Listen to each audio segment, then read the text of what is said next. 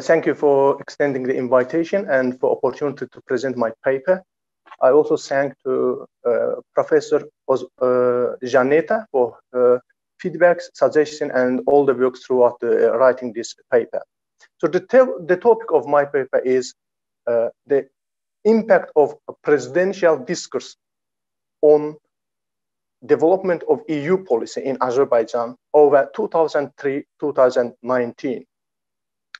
So methodologically, I have used Foucauldian discourse analysis. I mean, discourse analysis that's based on Michel Foucault's concept of discourse as well as power. So first, briefly about the concept itself. The distinctive feature of Michel Foucault's discourse is that the notion of power is central to discourse. Yet, discourse is an instrument and also an effect of power. But on the other side, discourse itself produces power. Moreover, discourse is not static. It is changing and reshaping according to changing circumstances and contexts. So with this brief conceptual framework, I get on to the topic. During the first term of office of incumbent President Aliyev over 2003 and 2008, he used absolutely staunch integration discourse on relations with the European Union. He stated in 2004 in Brussels and also other occasions in Baku and elsewhere that Azerbaijan's strategic choice is the integration with the European Union. Then this view was imprinted in top official documents. For example, national security concept stated that the European integration is the strategic choice of Azerbaijan, and also Azerbaijan is committed to promotion of European values in Caucasus. Yet he created a commission titled Commission for Integration of Azerbaijan into European Union. However, during the second term of office in 2008 and 2013, there was kind of uncertainty or limbo situation in presidential discourse. He refrained from using integration or even partnership with regard to relations with the European Union. And starting 2013, with his third term office, it crystallized that President's discourse have changed from integration to partnership. He said, we are not going to integrate with the European Union. We will continue partnership. Yet he accentuated that equal partnership. And then this was again imprinted in national documents. For example, the Commission for Integration of Azerbaijan into European Union was renamed as Commission for Cooperation with the European Union. And other documents also made some changes. However, national security document, which is still valid, didn't change. It says the integration is the strategic goal of Azerbaijan. So, as we know that what makes a discourse analysis different from linguistic approach is also the context. And international context also important. There was a few important events that shaped or reshaped the international context of the discourse change in Azerbaijan. First, 2008, Russian-Georgian conflict, and then 2012, Russian intervention in Syrian crisis, and then 2014, Crimean annexation and breakout of Eastern Ukraine conflict. Not only these events themselves, but rather what Azerbaijan, as well as Ukraine, Georgia, and others saw as weak, toothless, or euphemist European reaction was important for reshaping of the new discourse on part of Azerbaijan. There are also, of course, there was other international factors such as Turkish factor, because Azerbaijan aligns with Turkey, and Turkey's relations also were deteriorated with EU in later that as compared to 2005 when Turkey started negotiation talks. So a question is how this discursive practices or discourse shift affected the EU-Azerbaijan relations in practice, how it reverberated in this bilateral relations practically. To answer that question, I have looked into 3 documents that were negotiated between Azerbaijan and EU: association agreement, partnership priorities document, and partnership agreement. Association agreement, it became clear during the 2015 Riga summit that Azerbaijan and EU have failed to reach an association agreement and they abandoned it. And because if you look, association is more in line with integration project, although integration discourse, because association doesn't guarantee membership perspective for Eastern partners, but still it implies significant harmonization, if not integration, with Europe, EU acquis and social, political, and other issues. Then, after abandoning the association agreement negotiations, Azerbaijan and EU started talking about partnership. That's in line with the president's discourse, which was changed to partnership. And they signed so-called document, partnership priorities. These partnership priorities set forth 4 priority areas of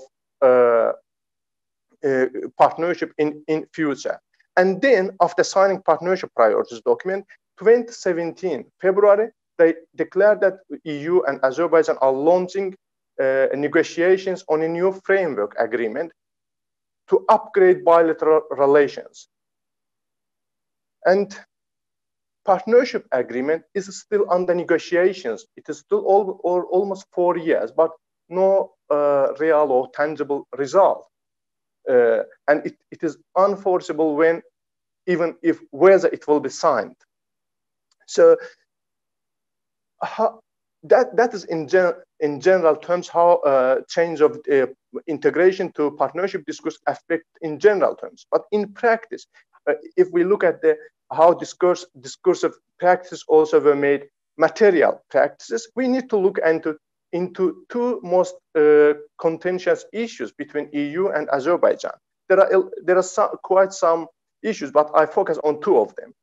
The first, the EU's attitude to Karabakh conflict settlement, and second, about domestic political reforms in Azerbaijan. So EU, in its association agreement text, said Abkhazia, South Ossetia is part of Georgia, Transnistria is part of Moldova, Ukraine, Crimea and Donbass are part of Ukraine. But when it came to Azerbaijan's text, EU said it supports Azerbaijan's territorial integrity, but without saying Karabakh is part of Azerbaijan. That is what Azerbaijan saw that integration means in Azerbaijan's official view, dictating from Brussels to Baku and making concessions on territorial integrity. So that was one reason they abandoned association agreement, and was most important reason. And second, President called EU's demand for domestic reforms as instruction list from Brussels, and again rejected it. And if you look at the partnership priorities document, actually it skips these 2 contentious issues. It sets priority areas like energy efficiency, people-to-people contact, humanitarian, economic, trade issues, but nothing about conflict and nothing about political reforms. And then Azerbaijan and EU started this the new partnership agreement. Even the name, how to title the agreement, future agreement, is not agreed between Baku and Brussels. Azerbaijan demands it to name it as strategic partnership agreement between Azerbaijan and EU, but EU wants to make it a comprehensive and enhanced agreement. Why it is important to Baku's partnership discourse? Because Azerbaijan says, President says, we want equal partnership. And it is South Korea, Japan, and Canada have signed strategic partnership agreements with EU. So Azerbaijan wants to say that we are in same footing with Canada, South Korea. We are not unequal partners. We are equal partners with EU, which is a very difficult deal, or maybe mission impossible, because 27 nations and one small post-Soviet and Muslim majority country, because cultural identity in the official discourse plays a role in the negotiations. And on the other side, again, domestic political issues. In the official discourse, President says we are equal partners. We cannot give instruction lists to each other, and we know what is good for us, not Brussels. So that's how partnership discourse reverberates practically in negotiations between EU and Azerbaijan. So just one point with regard again this Karabakh conflict. Another dimension of equal partnership discourse of Azerbaijan is that they say it is not only unequal treatment of EU versus Azerbaijan, but also in relation to other Eastern Partnership nations such as Georgia, Ukraine, and Moldova. I told that there was a significant difference in the text and wording of the attitude to Karabakh conflict. So the Baku says there is a double standards, but also double discrimination on one side with regard between EU and Azerbaijan, on the other side, as contrasted to Georgia, Ukraine, and Moldova. So that's briefly how discursive practices was made also material practices that is embodied in these two contentious issues, Karabakh conflict and domestic political reforms. And still, after the new wave of Karabakh war that just ended a month ago, it is hard to predict how Azerbaijan and EU will progress with the negotiations on new framework agreement. And apart from that, I have noticed three general conclusions or patterns in not only in Azerbaijan, but also in post-Soviet countries through this discourse analysis of the foreign policy. The first thing is that in Azerbaijan, as well as a post-Soviet space, there is think tank industry is underdeveloped. That's why official discourse analysis matters important. We can understand how the policies are shaped, the perspectives of respective nations. And the second point is that proper culture of public debating and argumentation in Azerbaijan, also other post-Soviet countries and Eastern Partnership are lacking. And again, therefore, we need to use to refer to official discourse rather than public debating, which either is not in good shape or doesn't exist at all. And finally, individual leaders have stronger voices than institutions.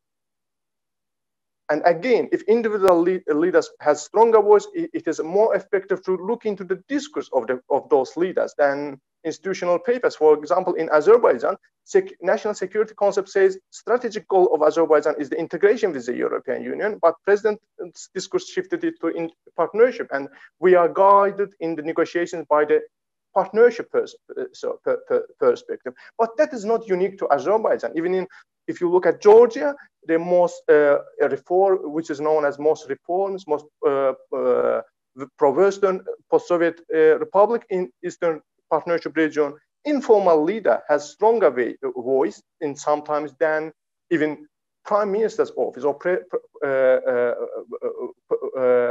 president's office.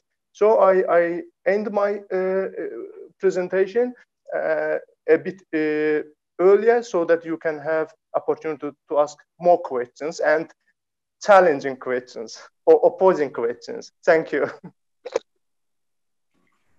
Thank you, Rahim. We do not have questions from the audience. So my colleagues, Piero, Eva, please. Thank you very much, Anastasia. If I may start. Thank you very much, Mr. Rahimov, for your thought-provoking presentation. reading your paper, I was actually very, very intrigued by the methodology that you used, which especially for lawyers, is something which is not exactly common. I wanted to ask you if you can elaborate a little bit more on the beneficial of discourse analysis for your research. Thank you. The discourse, the president's discourse specifically was for me starting point to look into formation of Azerbaijan's EU policy, policy, because as I said, when I look into the official documents, that in sometimes like the national security concept is not very informing actually, because the actual negotiations going in accordance with the line of this partnership discourse used by president. And also I looked in using discourse analysis, using how discursive practices become material practices. So yet, and also there is a complex relationship between power and also between those in power and this discourse, because discourse as an instrument of power, and president used discourse to kind of shape a new reality. In that reality, it looks partnership perspective is more relevant for Azerbaijan than integration relevant, because we don't want to lose our territory. So briefly, I can say this. I hope it explains. Thank you. Yes, it does. Yeva, do you have? Yes, thank you for your presentation. And I have a question regarding the recent Nagorno-Karabakh conflict. Could you please elaborate more how you predict what would be the impact of the recent hostilities and the stance of Azerbaijan towards the EU negotiations? Thank you. So, I think it is hard to predict, because there is a number of factors. Again, I said, wording of Karabakh in the document is important to Azerbaijan, and we know how it will go further. For example, Azerbaijan says Karabakh conflict finished. We shouldn't use Karabakh conflict words, and Karabakh Armenians are citizens. But Armenia says, no, it is not finished. We need to settle the status. And then that issue will be brought to EU, to Brussels. And Brussels doesn't want to shun Armenia or Azerbaijan. He wants to keep both.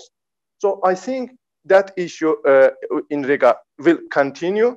That will depend on EU's wording and how Azerbaijan will be flexible with that. And the second, as a result of Karabakh conflict, this latest phase, the relations between France, which is the major player in the EU, has much deteriorated with Azerbaijan. And French Senate recently adopted a resolution recommending the government to recognize Karabakh as an independent Armenian state. That's caused a furor in Azerbaijan. So these two facts will affect. On the other side, especially after Brexit area, British companies are active in Azerbaijan, and the Brits and Azeris have good partnership. So Britain was seen as supporter of Azerbaijan within the EU. Now we don't have that support. So it will complicate the situation. And with this background, yet Azerbaijan getting closer to Turkey,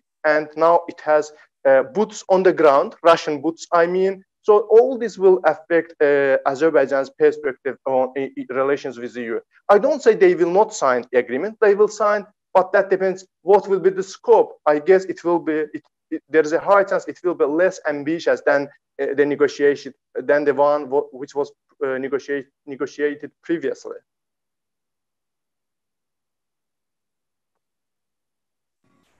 Thank you, Rahim. If there are no more questions from the colleagues, then